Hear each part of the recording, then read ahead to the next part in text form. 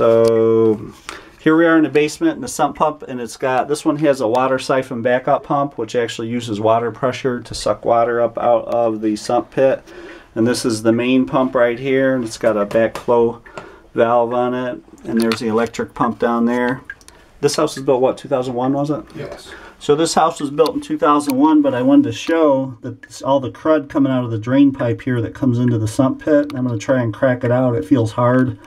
So I'm going to try and pull it out of there right now. I'm going to show you guys how smooth it is, if I can get it. Aye.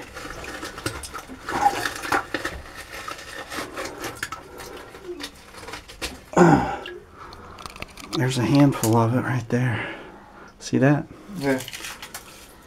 It's not as hard as I thought it was. Like a clay texture almost? Yeah, like a clay texture. And it's and that will eventually plug the whole system up, and it's got to be busted up and redone.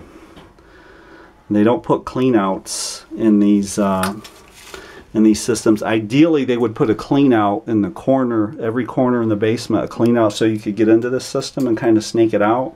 This is so hard now, though, that I don't know if snaking it would get it out or not. But this, I've seen this before. And you know what? It gets better as it goes back. It's just a big hump of it right here on the end.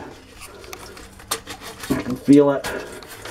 So I don't think the whole pipe is like that, but you can get a guy with a camera to stick in there, a sewer camera, and check it out if you wanted to.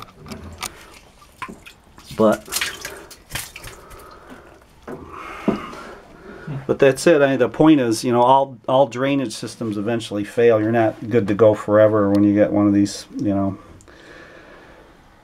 one of these drain systems. This house is what, 14 years old.